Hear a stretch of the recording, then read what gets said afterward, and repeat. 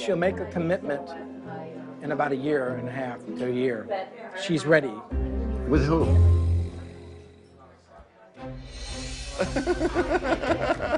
Are you surprised that you ever found anybody that you're willing to give up your independence? Give up my independence? Give it to him. Give it to him.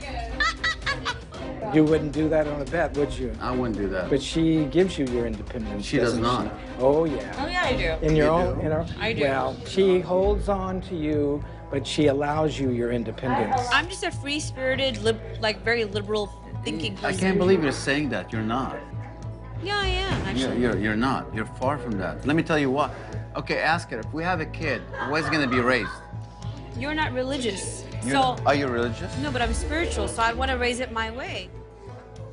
He knows I want to raise our children Hindu. And he was okay with it before. Oh my God, he must. Raising an innocent religion is important. Believe me, to me, it's no big deal. And I know to her, it's really not a big deal. Right. But you know who's the big deal to? Our parents. Right. We need to talk about the religion, but we need to do it by ourselves in private, not at this formal Shabbat dinner in front of a whole bunch of people. And these people are probably looking at me like, oh my God, do these people even talk or even have a conversation? Obviously, they don't know anything about each other. Her parents are old school. They force her to be in a certain way. My parents don't force me to be anyway. I am who I am. They're not forcing me. Your parents don't force you? They need to have a talk behind closed doors so that things like this don't happen in front of other people. You're trying to fight with me. I don't know. I'm not fighting with you. We're having discussion. I just had them with them.